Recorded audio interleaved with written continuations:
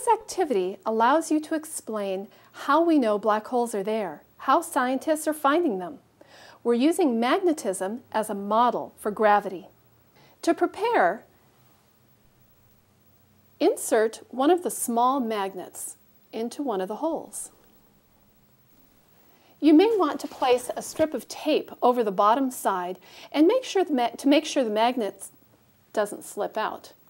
Lay the other sheet on top and place it on a level surface. It's helpful to have a smooth blanket or towel underneath to prevent marbles rolling off the table. Where are the black holes in our galaxy? How do scientists find them? This is space. We are surrounded by space, and this is just one very small section. These are magnetic marbles, and we're going to use them to explain the force of gravity. Magnetism is an invisible force, just like gravity, but they are different kinds of force. Gravity always attracts. Magnets sometimes attract and sometimes push each other apart. So we're just using magnets as a model for gravity. This is a star in space. What happens to this star when another star goes nearby? Try it. Ooh. Woo. Sometimes the star is deflected, and sometimes they go into orbit around each other. There's another smaller but more powerful magnet representing a black hole somewhere in this field. Can you see the black hole? No. No. Just like out in space, we can't see the black hole. How will we find it? How will we know it's there? Using the marbles?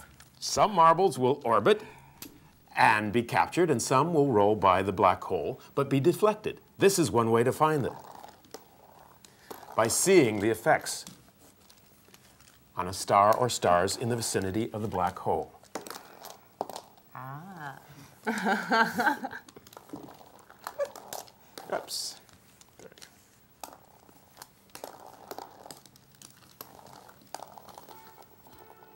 Aha! You noticed how some of the stars whirled around the black hole. Gas whirling around a black hole heats up to very high temperatures and gives off X-ray radiation. As the material orbits closer and closer, it moves faster and faster, heating up to millions of degrees. Sometimes fast-moving jets of material are streaming off the black hole. Telescopes in space, like NASA's Chandra X-ray telescope, can detect these high-temperature X-rays emanating from a small area of space. Future NASA missions are being developed to look for more black holes by the effect they have on space around them, and to try to determine why these jets occur and what happens to that material that falls into a black hole. I'll move the black hole, and let's try again.